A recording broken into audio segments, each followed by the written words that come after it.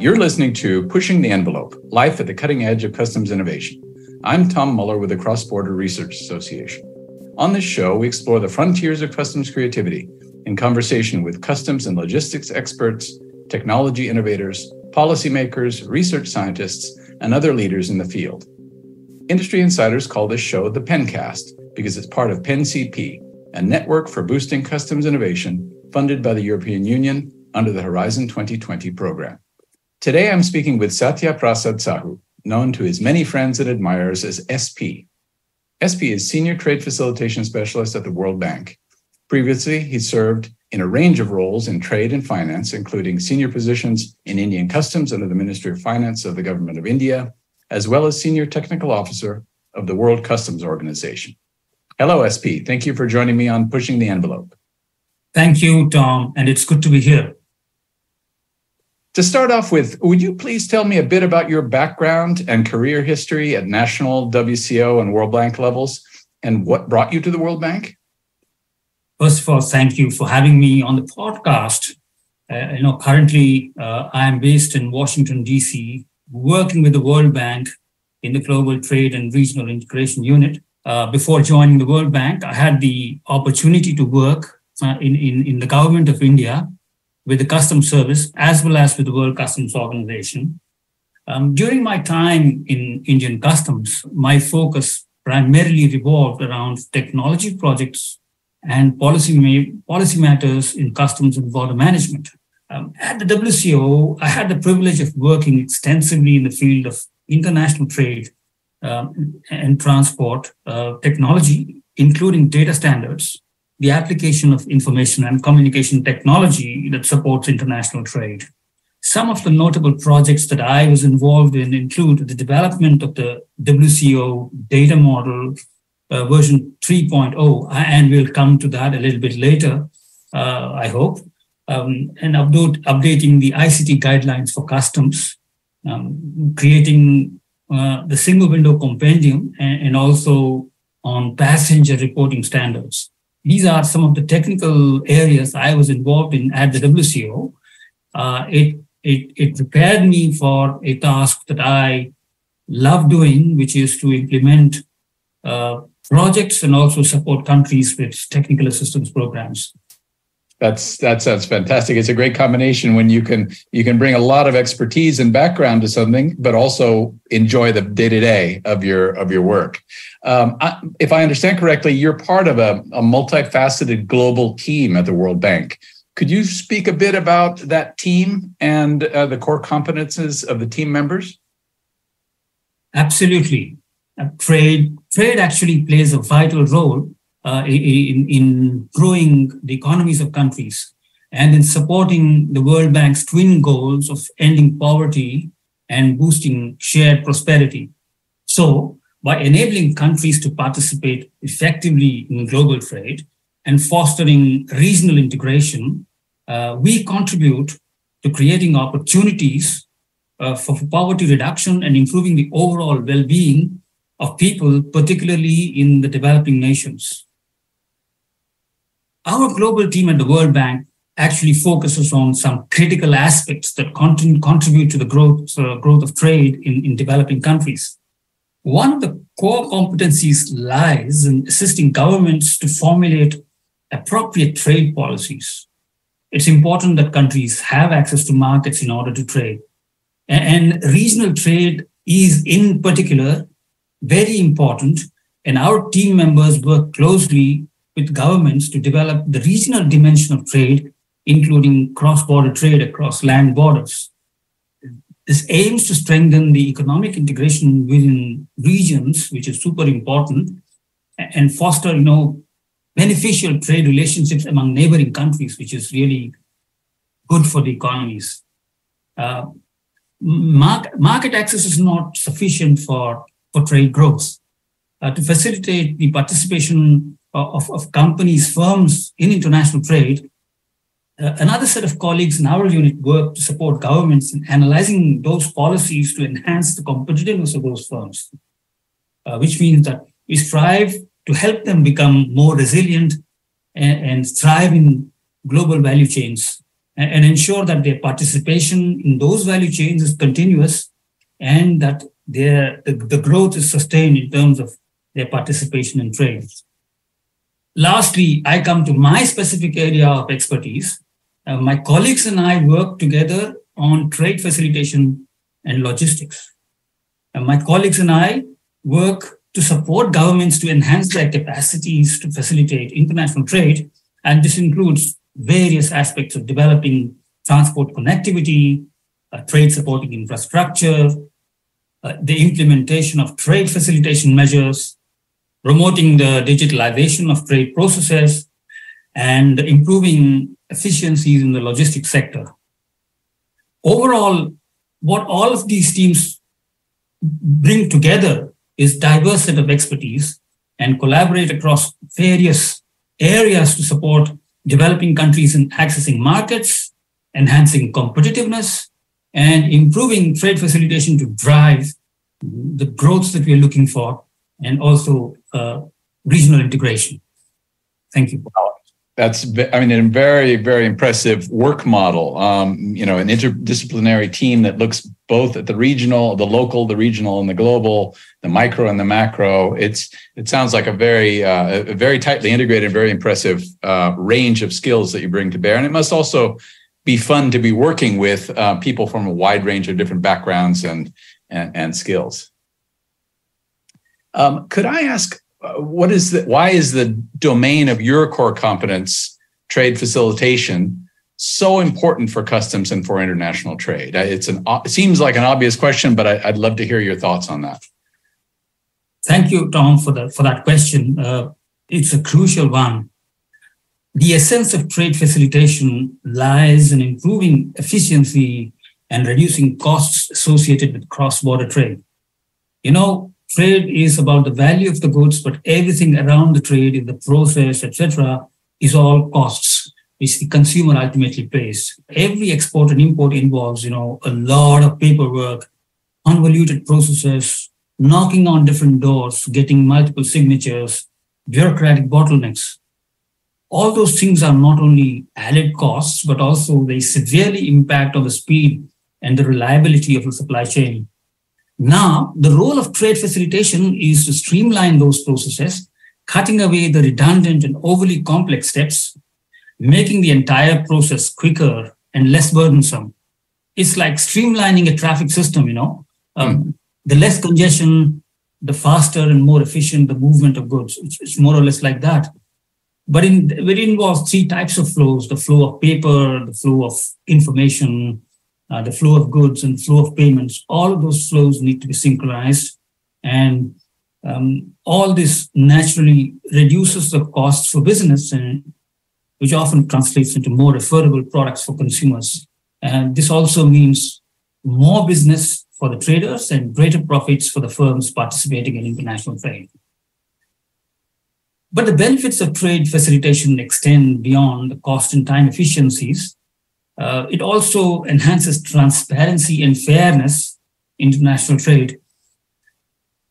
When processes become very transparent and rules are clear, it ensures that all firms, not just a few, and regardless of their size and influence, have great participation, equal access to global trade. It fosters a sense of inclusivity and a level playing field, which is very important for the growth of the small and medium enterprises, and also creates a healthy competition and fair trade.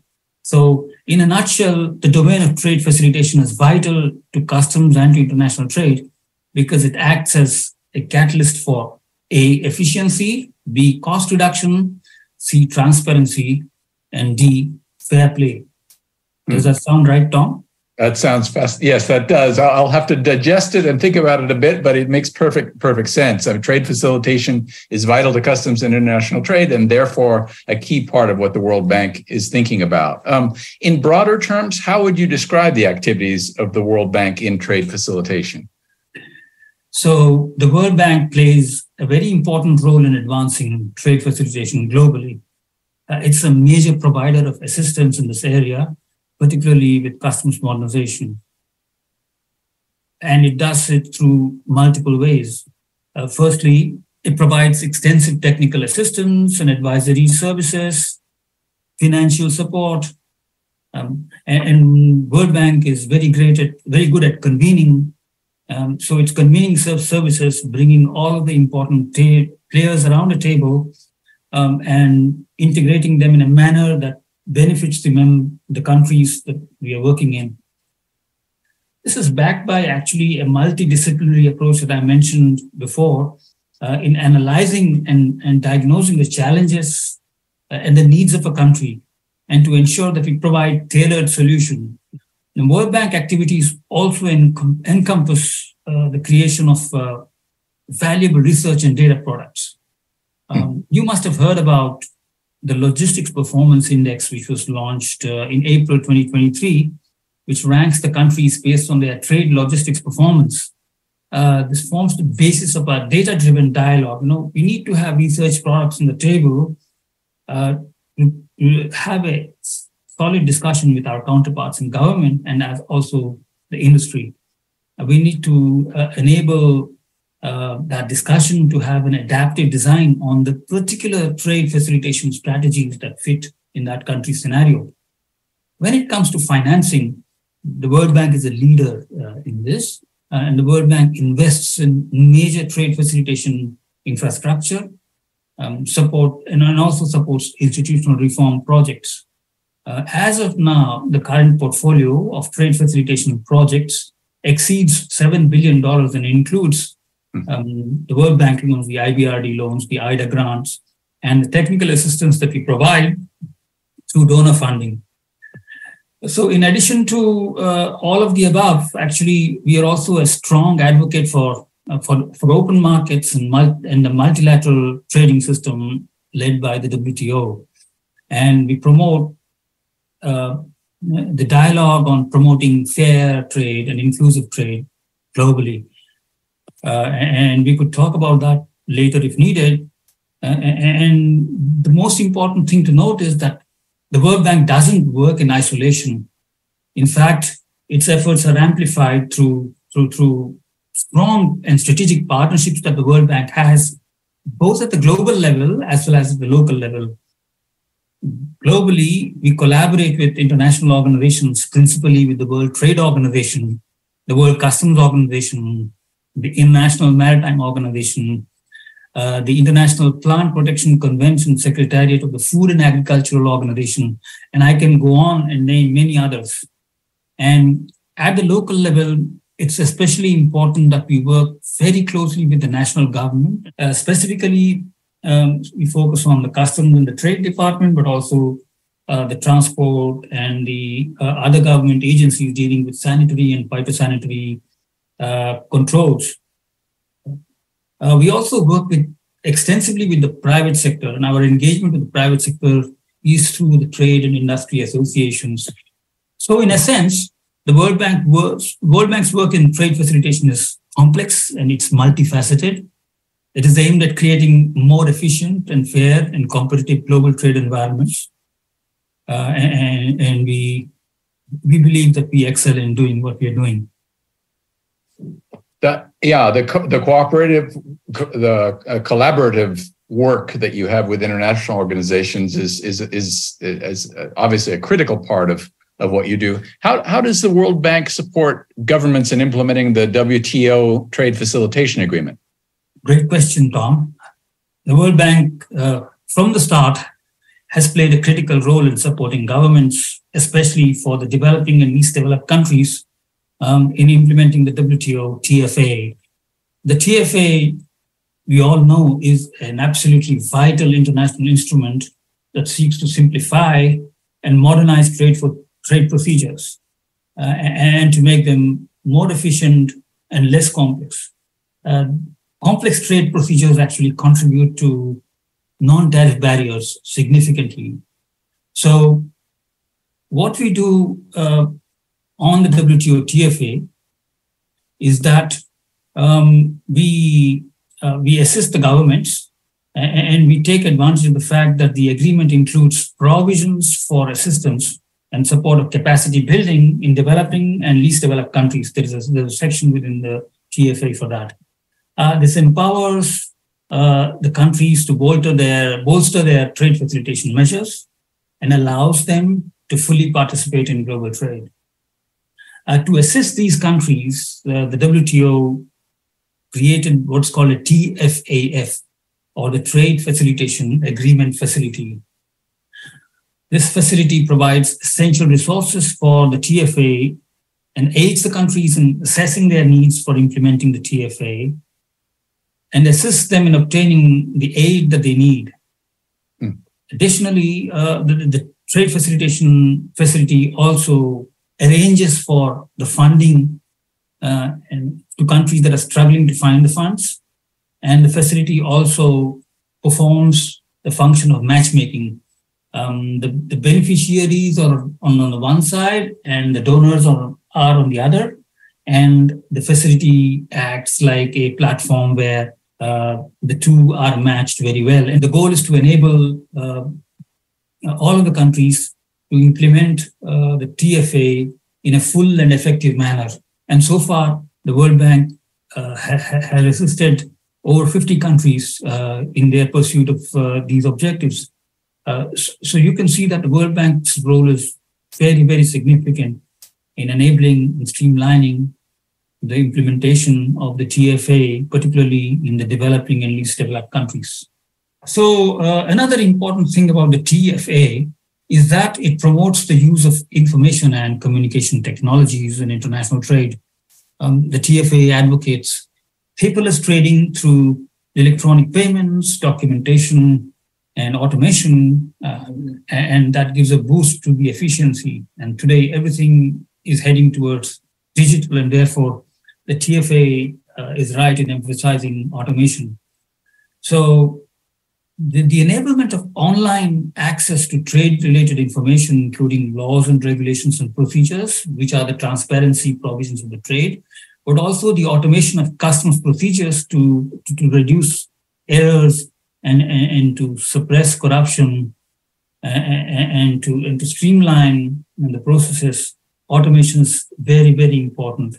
And in particular, there's a measure in the WTO TFA that requires countries to introduce single window systems to ease document submission.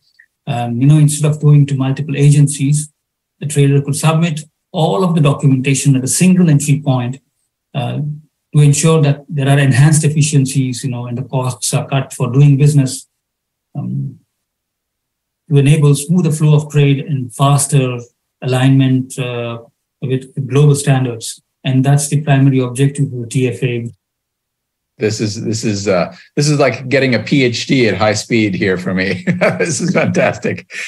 So many of the words that we talked about earlier, automation, modernization, efficiency, all of these require and revolve around digitalization, wouldn't you say? What are the steps that government and businesses can take to digitalize trade?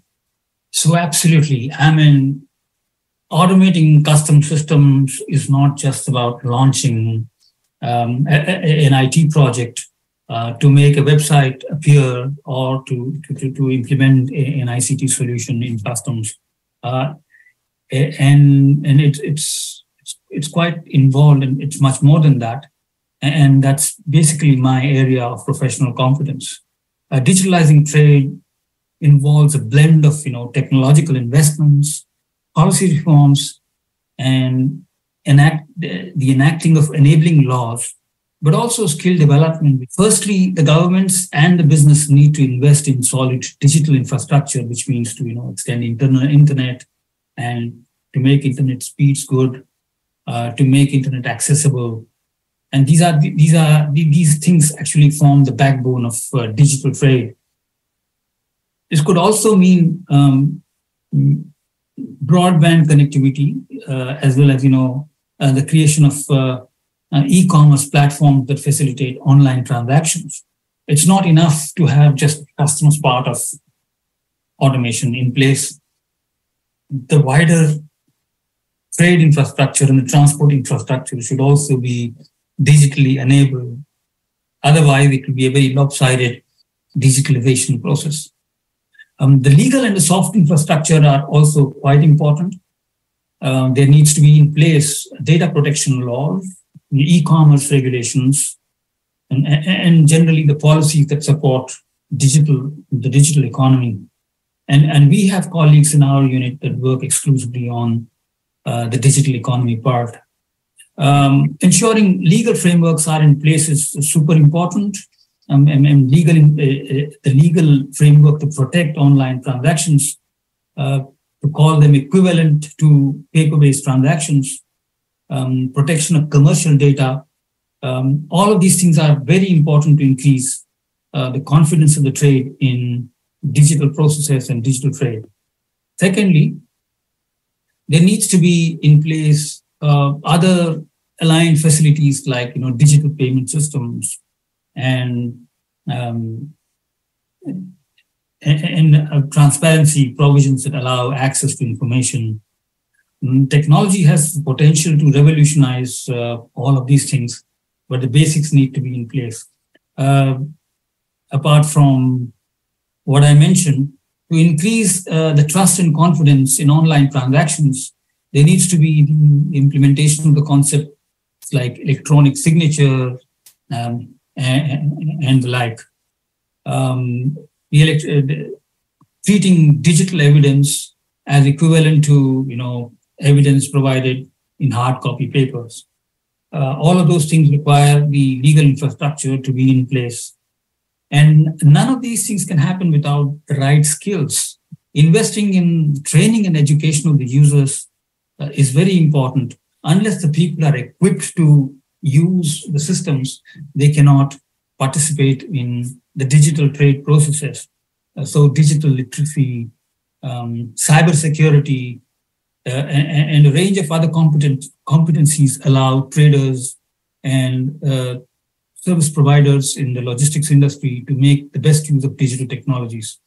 So I can sum it up by saying that digitalizing trade doesn't emerge in a vacuum. It is actually a multifaceted process and involves a range of technologies, but also regulatory reforms and human capacity development. This concludes the first part of my conversation with SP Sahu, Senior Trade Facilitation Specialist at the World Bank. Tune in soon for another episode of our conversation. Thank you.